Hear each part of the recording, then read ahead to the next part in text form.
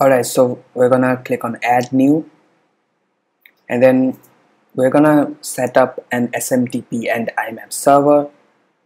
So we're not gonna click on Google or Microsoft or any other inbuilt email providers.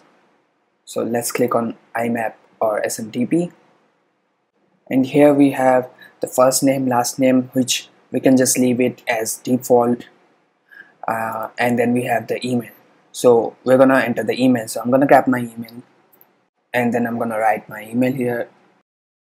Oops, I forgot to enter the alias, so I'll just do that, then click next, and we have our username filled out already. Then we have to enter the password of the email, so find your password and then paste the password here. Done, I did that. Next we have to enter the IMAP host. Now this part differs from email provider to email provider.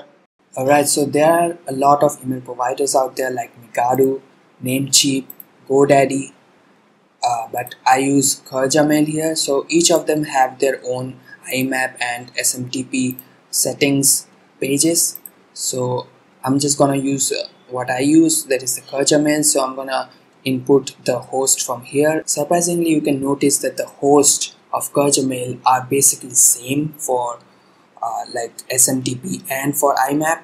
So I only have to copy this once and then I can paste for the SMTP as well.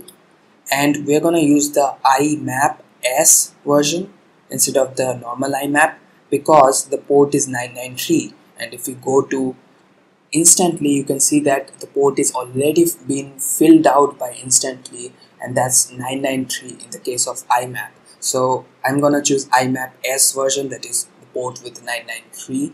And actually for me it doesn't even matter because Instantly have already filled out the ports for you for both the IMAP and the SMTP. So you really don't have to enter ports, you just have to enter the host name.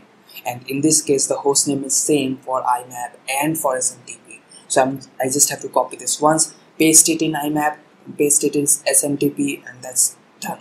I'm just done.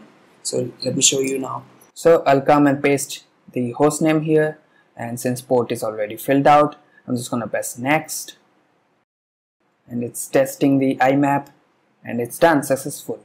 Now in SMTP also the port is filled out, and I just have to paste again the host here, and then I'll just click on submit. Now before clicking submit, you'll notice the set reply to, and if you click that you will see this notice here. So basically the set reply to is for when you want the replies to another mailbox, and this can be useful in some use cases, but for most people you won't require that. And I think you can change this later in the settings, so I'm gonna keep it unchecked, and I'll go and press on the submit button. It's testing and it's done, successful. It's connected.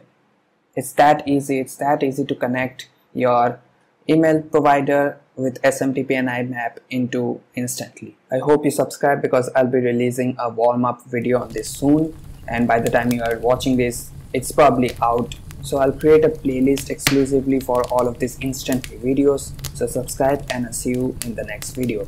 Bye.